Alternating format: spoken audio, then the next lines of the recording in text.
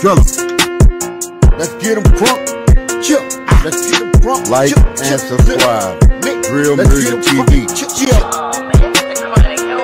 Okay, guys. Say Cheese is reporting that allegedly that somebody's out with good source saying that these are possibly King Von's body. It might be assisted or who knows. Nobody knows what happened. Some of these I thought was T-Roy bodies or whatever, you know, or J Money body or whatever. Maybe he was with him. But the one that stuck out in this body count said Von had 10, maybe more, maybe less, was Lil Marc. Well, I did know that they was all in the car with a video showing that D-Rose, T-Roy, Von, all of them was in the car or whatever.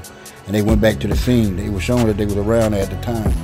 You know what I'm saying? They were riding through there and they knew where to go and they knew the exact what's called. We know they did it, but which one had did it. People were saying D-Rose did it. Some people saying that it's possibly King Von did this. But this is what I want to know. If King Von took Lil Marc and Lil JoJo or somebody else worked, who did D-Rose get to get the name that he got? Y'all got to realize this, man. King Von, what y'all think? Y'all get in the comment, let me know what y'all think about that. Y'all think he got Lil Marc?